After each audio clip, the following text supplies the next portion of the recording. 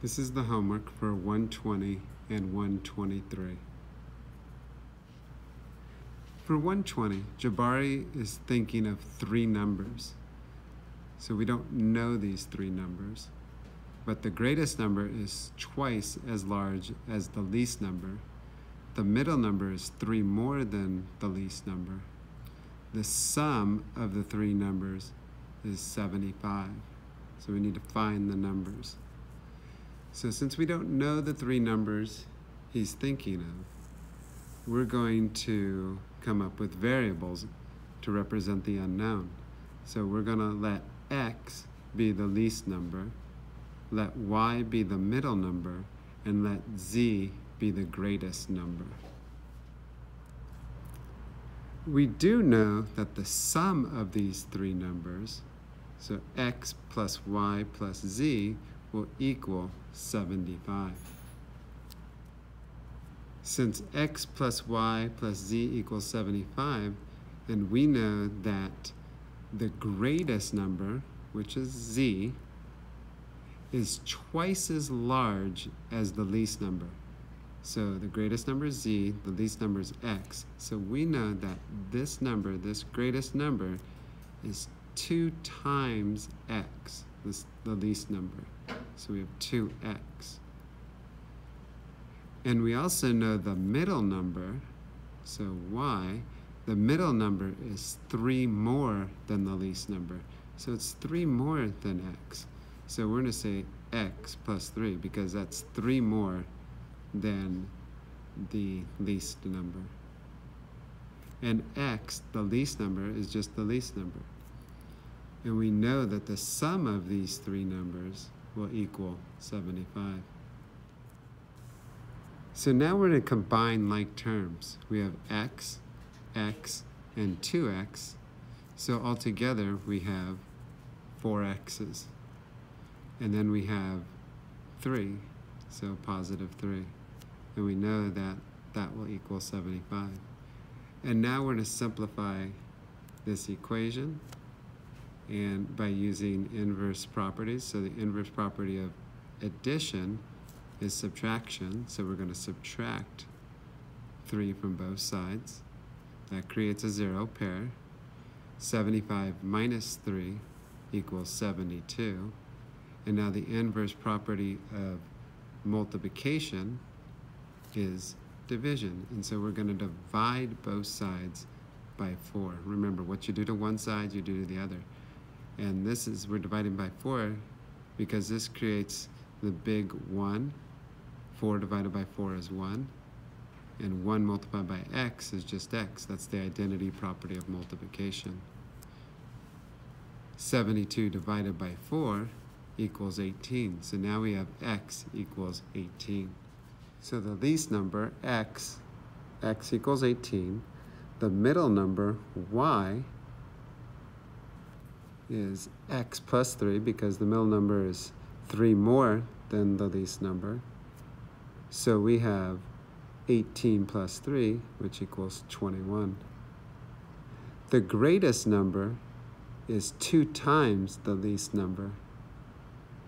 So remember, x is 18, so we have 2 multiplied by 18, which equals 36. So the greatest number equals 36. And we want to make sure that this is correct. And remember, x plus y plus z equals 75. The sum of the three numbers equals 75. So if x equals 18 plus y equals 21 plus z equals 36, add these three numbers and you get 75, which equals 75. So that's a true statement. So these are the three numbers that Jabari was thinking of. For 123, we need to locate the following numbers by placing the lowercase letter a through f on the number line corresponding to the values given below. So a is 2 1/3. So we go to the number line.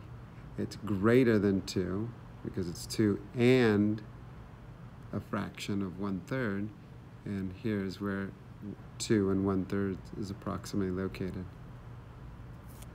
For B, it's a negative number, so it's a -2, so we start at 0, -1, -2, and 7/10.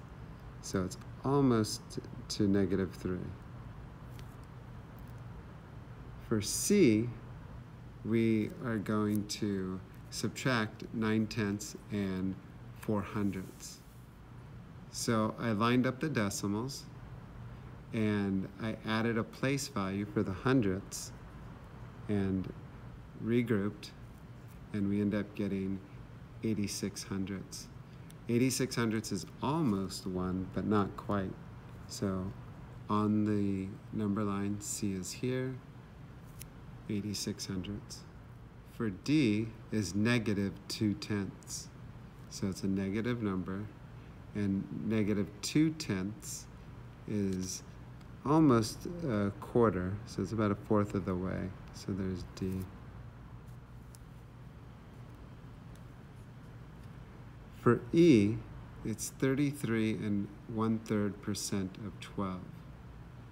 So 33 1/3% is a third. So we're trying to find a third of 12. Here is 12 multiplied by 1/3, and I wrote 12 as a fraction. Multiply 12 multiplied by 1 is 12. 1 multiplied by 3 is 3. 12 divided by 3. So on the number line, E equals 4.